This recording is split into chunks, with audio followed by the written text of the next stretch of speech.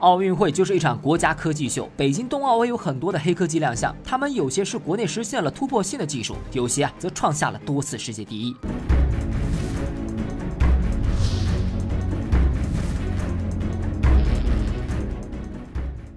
今天我们就来盘点一下冬奥会上那些让国外惊艳的黑科技，以及他们背后的故事。No.1 火炬，数十年技术积累，只为这一瞬间的闪耀。奥运会的火炬是一个国家科技的象征，每一届奥运会的主办国都希望在火炬上做到精益求精，甚至有所突破。北京冬奥会的火炬名为飞扬，它的科技含量十足，而且创下了数个世界第一，是第一个在冬奥会上使用氢能的火炬，第一个采用碳纤维材料作为主体的奥运火炬。尤其是碳纤维技术，让全球的科学家们都感到惊艳。由于飞扬火炬采用的是绿色氢能，它燃烧之后会产生800度的高温，普通的金属无法支撑这么高的温度，而且金属一般都比较重，长时间举着人手臂受不了。而中国的方案就是利用碳纤维和聚合物复合材料来打造火炬，不仅耐高温，而且手感轻盈，属于世界首创。碳纤维被科学家称为新材料之王，它不仅耐高温、耐腐蚀，还可以导电、导热等，性能十分优秀。而且它的强度是钢材的7倍以上，重量却只有钢材的1/4，可以用在飞机、汽车、轮船甚至航天领域，用途非常广。比如作为美军最先进的战斗机之一 ，F-35的碳纤维材料用量达到了足足36%之多。中国新研制的国产大飞机 C919 也使用了11.5%的碳纤维材料。由于性能优秀、用途广，所以碳纤维在诞生之初就受到了业界的追捧。一个国家的制造水平再高，如果造不出碳纤维，那么它就称不上是制造强国。而飞扬火炬的背后是中国制造业的缩影。早在1950年代，美日就研制出了现代化的碳纤维材料，而后就进行了严密的管控。其他国家一直想要有所突破，但是过程都非常的艰难。中国碳纤维产业经历了数十年的坚持与突破。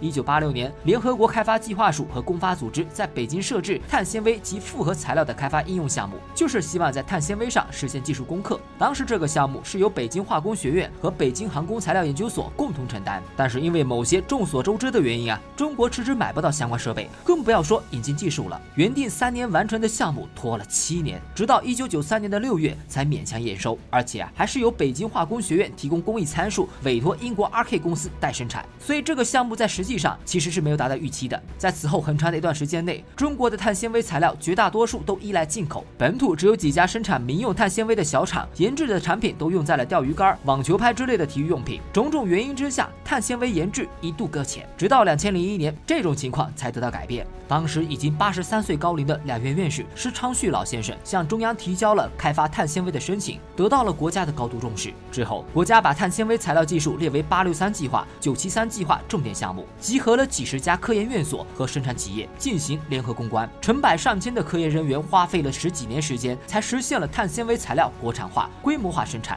如今，中国在碳纤维领域、中国大飞机、导弹、卫星等等先进科技领域都用上了完全国产化的碳纤维材料。这里面的故事非常精彩，想看详细科普的可以扣个1。而这一次在奥运会火炬上敢于使用碳纤维，就说明中国碳纤维已经逐渐走到了世界领先的行列。第2个奥运黑科技冰丝带，中国基建狂魔实力再现。奥运赛馆是历届奥运会上最瞩目的建筑，所以它的科技含金量非常高。比如鸟巢和水立方，至今都是北京的代表性建筑。而北京冬奥会有12个竞赛场馆，其中最出名的新场馆单属国家速滑馆冰丝带，它的科技含量、建造难度不亚于鸟巢。国家速滑馆之所以取名冰丝带，就是源于它的结构设计。冰丝带由上中下总共6个部分组成，场馆内布置一块1.2万平方，是亚洲最大的冰面，而场馆外则围绕着22条丝带，数量取自2022年的后2位数字。丝带的平均长度超过了620米，由双层 LED 玻璃管组合而成。从远处望去，白天像是舞动的银色丝带，晚上 LED 亮起来时，则像舞动的彩带，非常华丽。当然，想要建造这样的冰丝带，施工难度非常大。首先是材料选择上，因为要做到拉丝的效果，所以冰丝带的屋顶颠覆了传统屋顶的模式，它既没有支撑柱，也没有承重墙和横梁，而是采用了双向正交马鞍形锁网屋面。屋面是用49对承重钢索和30对稳定钢索织成了一张马鞍形的大网，其他的屋顶材料就搭在了这张网上。相比于传统的钢结构，采用这种设计的屋顶所需的钢材料只有原本的1/4，强度却丝毫不逊色。这样担当大任的钢索自然不能用普通的钢索，而是用一种被称为高反密闭锁的特种钢索。这种钢索原本依赖进口，不仅价格高，而且还要面临疫情时期运输困难、供货不稳定等问题。为了不让工程出现任何延期，冰丝带的建设团队顶着质疑声，与国内的相关厂家一同研发、一同改进，历时3个月，成功实现了国产高反密闭锁零的突破，解决了材料问题。冰丝带还要面对施工问题。网状的结构虽然强度高，但是有2个缺点。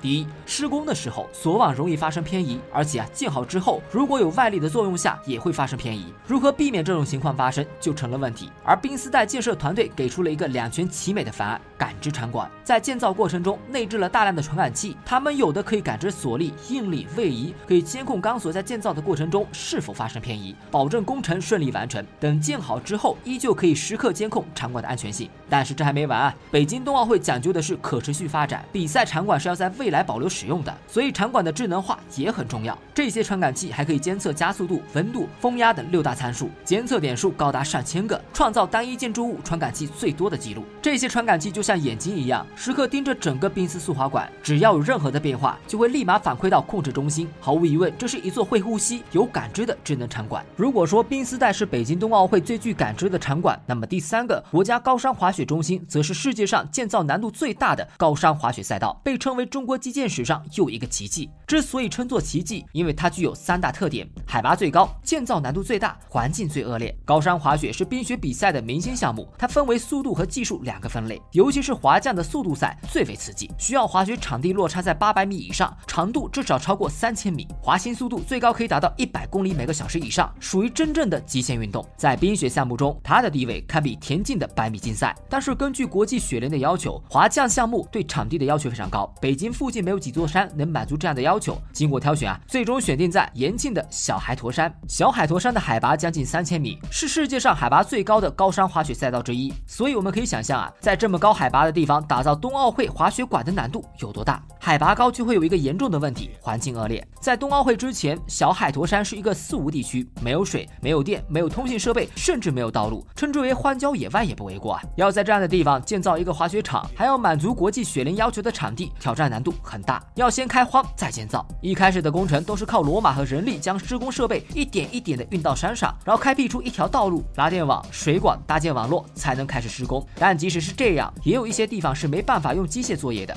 比如这条滑雪赛道的最大坡度超过68%，而且赛道中一些非常狭窄的区域以及特殊路面，机械根本无法施工，只能靠人力原始施工。国家高山滑雪中心就是在这样的条件下，花费了5年时间，从零开始打造滑雪场，而且一次性在延庆搭建了2馆1村，相当于在荒野山区再造了一个小镇，而且是现代化的小镇，难度可想而知。但是它的难点还远不止如此，高山滑雪比赛具有一个特殊性，它没有历史世界纪录，只有赛事第1名。这是因为场地特殊性的原因，相比于足球、田径等标准场地，具有具体的规格和参数不同。高山滑雪除了落差和赛道长度外，没有统一的标准，每一个场馆需要根据山的地貌来决定如何设计赛道，如何建造场馆，这也是高山滑雪馆的魅力。而中国高山滑雪中心占地面积约432.4公顷，最长赛道全长约3000米，垂直落差大约900米，在整个世界滑雪馆中，其难度都是顶尖的。在建造的过程中，中国并没有这种先例，所以经验不够，但还是按照国际雪联的要求，一步一步攻克了困难。恶劣的环境加最高的海拔加最复杂的地形，还有加上绿色、智能等因素，造就了国家高山滑雪中心的奇迹。实际上北京冬奥会还有被大家忽略的黑科技，那就是智能奥运村。智能奥运村是智能城市的翻版，我曾在传感器那期视频科普过，智能城市被列为未来10大科技，它是通过布置无数的传感器，然后让整个城市融为一体，让整个城市更加智慧。而北京奥运村就是一次智能城市的示范点。那么北京的奥运村有多智能呢？